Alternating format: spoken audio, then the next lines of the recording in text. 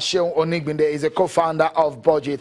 Sheon, thank you so much. Senator Itayanang is also with us. Make a sense of these figures for us, and let's see where we are.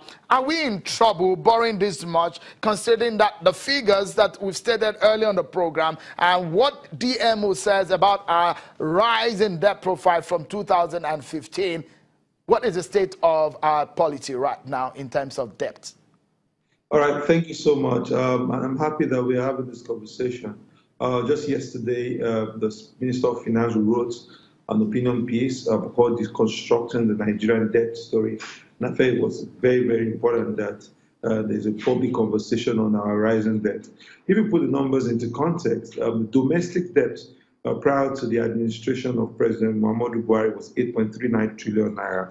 Now the domestic debt has risen to 12.03 trillion naira. So that means in a couple of 2 years, we've added 50% of our total debt. We've added 50%, almost 4 trillion naira to the domestic debt. Now the same thing we have also done on the external debt component. We are from $10 billion, precisely $10.7 billion, we have risen now to another $15 billion. So on the external debt, on the domestic debt, we have added 50% growth within the period of 2 years. And don't forget our story as Nigeria, where we were coming from when it comes to debt.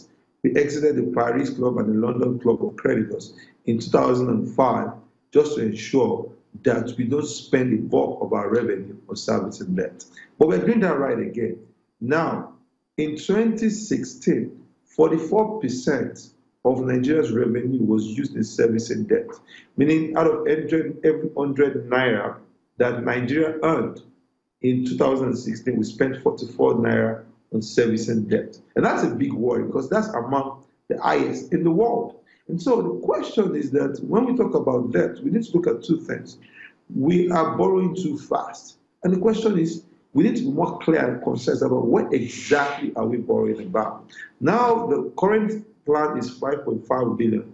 We're going to take 3 billion to refinance domestic debt. We're going to take another 2.5 billion for budget support mechanism. But my question is, if you're taking 2.5 billion for budget support mechanism, for what exactly? No, it should be properly stated. President Muhammadu Buhari should have stated that clearly, that these are the roads, these are the schools, and these are the hospitals, or these are the projects that were tangible. Not just railroad, you think of this 2.5 billion, and we just put it in the entire budget trough, and he ends up buying computers, cars, and other administrative capital items. We need to be more clear, concise, and transparent about why we are borrowing external debt. Don't forget that when we borrow external debt, there's always going to be a currency risk that we are putting into play here. And the currency risk you're putting into play is that suddenly Nigeria devalues in currency, then we need more money to actually pay back this debt. So in some sort of way, federal government needs to look at things in a much more structured manner. Why are we borrowing? Because the pace at which it's borrowing, it's not great at all. We're borrowing faster than we are making revenue. We should put more attention about how do we deepen the revenue pocket of the federal government. Right now, Mr. Onigbinde, if you look at the letter that was written to the National Assembly, he did say that the projects that some of these monies we go into includes the Mambila hydropower project, the construction of a second runway at the Nnamdi Azikiwe International Airport, counterpart funding for rail projects, and the construction of the Bodo Boni Road with a bridge across the Opobo Channel. But the big question is, all of these has been stated in that letter to the National Assembly. One thing is that you're borrowing. The other thing is that do we have that capacity to be able to service these loans and borrowings at the rate at which we're going? And what does the future portend for us in terms of our revenue and our earnings? When you say most of this project, what I mean by this projects have to be clearly stated, you also not just stated that we are borrowing for this project.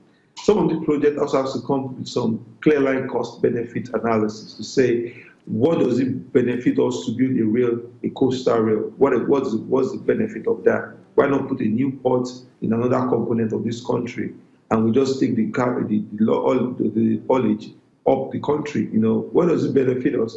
The clear line for a Mambila power project is clear. We need a Mambila power project of that size. But for most of what we are trying to do on rail, looks like more of it is on expediency rather than the actual needs of the country as it is, as we want it to be. And if you look at it, like I said, 44% debt service to revenue, that is extremely huge. A Pew Research Center report in 2015 said the highest in the world in 2015 was Brazil at 44%. In 2015, we are around 29%. Now we are around 44%. And so that's the problem that as we're trying to take giant footprints on debt, we should also take equal footprints, giant footprints, on the way we're trying to raise. Let's hear, for a moment, Mr. Onigbinde, let's hear from Senator Itai on this one. Senator Enang, do you think that the National Assembly will pass this proposal to borrow and perhaps will not ask the Federal Executive Council or the Buhari led executive to go look elsewhere rather than rise in profile? You heard what the budget expert said there, Senator. Yes, I heard what he said, and I don't want to disagree with him on many of the issues that he has stated. Because, one, what are we borrowing for? The project, it is project-specific and project-tied. Now, you've asked whether the National Assembly will pass. Mr. President has submitted this request to the National Assembly to consider and pass it as it thinks fit. But what the executive will do, what the ministers will do, and what His Excellency Mr. President will do, and has done in the letter, is to be specific as to what they want to use it for. And if the National Assembly considers that there are other sources that it could be funded, well and good, because it is not in the interest. If you are taking a loan on a matter where you have money somewhere else, I think it is not advisable. But in this case, the National Assembly had seen, after examining the entire budget profile, they approved a budget of 7-point-something trillion. And they said, of this, we're only going to have about 4 or 5-point-something trillion. We have a deficit of 2-point-something trillion. Of this 2-point-something trillion, we are going to use borrowing. So they had already approved borrowing in principle. Now, we are now coming with specific items of the borrowing for which we want to borrow for the National Assembly to approve, again, what it had approved that we should look for money to do. Again, all right.